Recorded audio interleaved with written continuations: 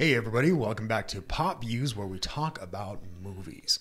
And today we are going to give a quick review of Jordan Peele's new film, Us.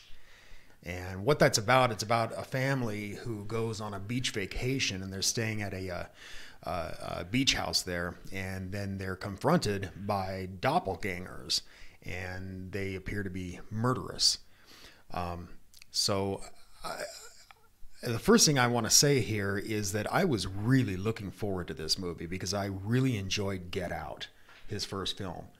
And, I was really disappointed in this, because I expected something in the caliber of Get Out. See, now, I wasn't that big of a fan of Get Out either, but this movie surpassed it. Yeah, I mean, it's from beginning to end. It's just one disappointment after another.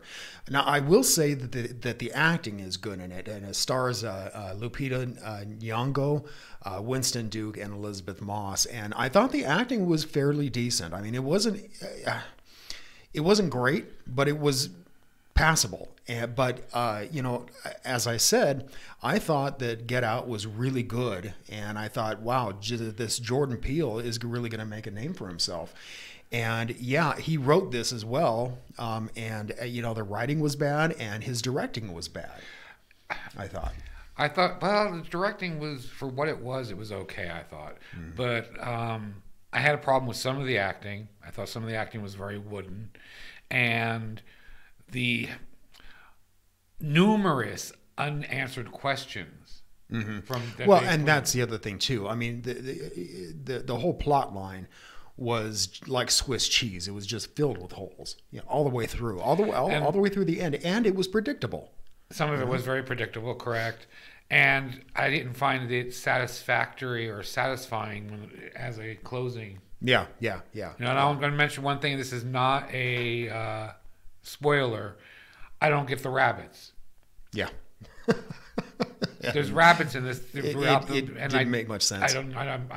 Maybe we're missing something. I don't know. Perhaps I don't know. But if you're missing it, I'm missing it too. I didn't get it. I mean, there was some sort of underlying message there, I think, but I mean, it just didn't fulfill. It didn't. But. See, I mean, like with Get Out, I was fulfilled with that. I thought it was a good story, and his directing was great, the writing was good, and the ending pleased me. This one did none of that for me, Yeah, like I said, I agree that the other one was a better film. Yeah. I thought it was kind of cool, though. The little kid that wear the mask, he was named after Jason Voorhees. Oh, is that right? That's why his name is Jason. Oh, really? Because he wears the mask. I didn't know that. But yeah, I don't think that I can give this much more than actually maybe a 3. I just really didn't like it that much, I was going to be generous. I was going to give it a 5. Yeah.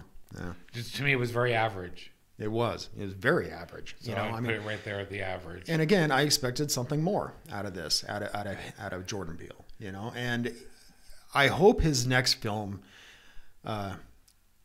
Maybe hopefully he'll get back on track, but this one, I mean, and it came out earlier this year, and it didn't stay in the theaters very long, and it just started streaming on was it Netflix we watched it on? I'm not sure, to be honest with you. I think it was, but yeah, I mean, and so that in itself tells you that the audience really didn't like it very much because it came out so quick. Yeah.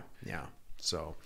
But anyway, folks, what did you think? Have you watched this film? And if you did, let us know. Tell us what you think, what you thought about it. But anyway, let's get out of here, man. Sound good? Sounds good. Okay. All right, folks. Thanks a lot for watching, as always. And until next time, we will catch you later.